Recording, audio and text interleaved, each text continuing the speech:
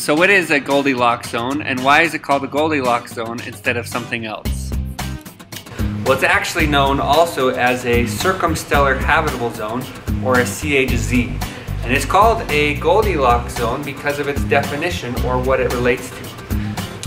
It's a story about a girl who comes upon the cottage of three bears, and she finds the things in the home that are just right. She tests out a chair and finds that it's too hard. Another chair is too soft, and she finds one that's just right. The same is true for a pot of porridge. She finds one that's too hot, one that's too cold, and one is just right. This relates to the Goldilocks zone when it applies to stars and planets, because we're looking for planets that are just right. Now the question is just right for what? In the case of the Goldilocks zone, we're looking for water. It's just right for there to be liquid water on the surface of the planet. Now if the planet is too hot, we won't have any liquid water because it'll all be boiled away. And if it's too cold, it'll be frozen and solid water. Now the question is why is water so important, and why are we looking for these Goldilocks zone planets? Water is so important because as we look at life on Earth, which is our one example of life on a planet, we see that all life relies upon liquid water.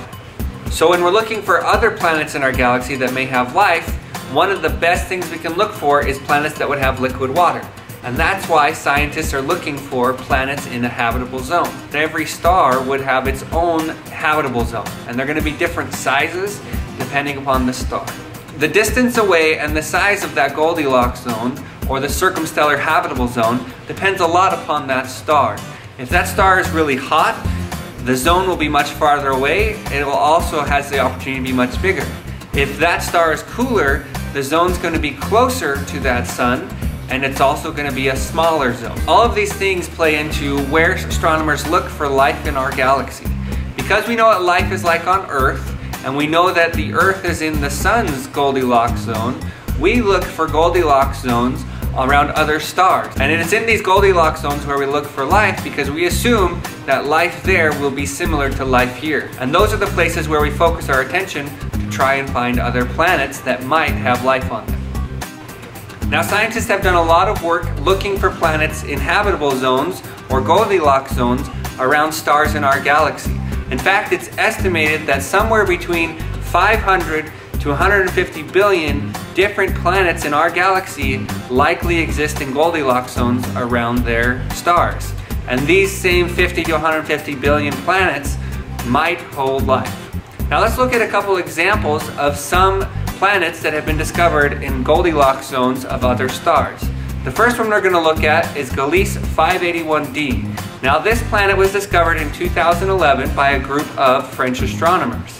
Now one thing we've noticed is that it likely has liquid water on its surface, and even could have clouds and warm rain. One thing that is different though is its gravity is about twice that of Earth's. Another example is HD 40307g.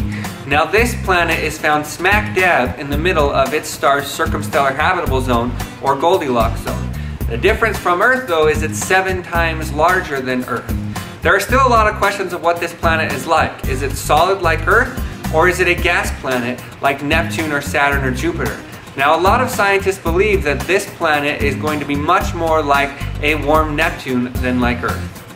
The final example is Ceti E. Now this planet is found on the inner edge of its star's Circumstellar Habitable Zone, or Goldilocks zone. Now this would be a problem in our solar system.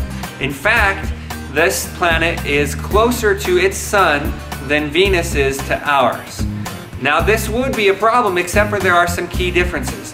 This star is twice as old as our sun, and it emits half as much light. This gives Ceti E a good chance for having liquid water on its surface.